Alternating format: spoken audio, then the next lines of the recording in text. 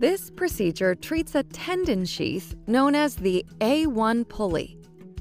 We treat this sheath so you can bend and extend your finger or thumb without experiencing catching, locking, or pain. To begin, we numb your finger. We may give you medicine to make you feel relaxed or to put you to sleep. There are a few methods we can use to reach the A1 pulley. We can reach it through an incision in your skin, or we may choose to guide a needle through your skin to the A1 pulley. If we use the needle method, we won't need to make an incision. Now we need to modify this tendon sheath. It's so tight, the tendon that passes through it is not able to glide through easily.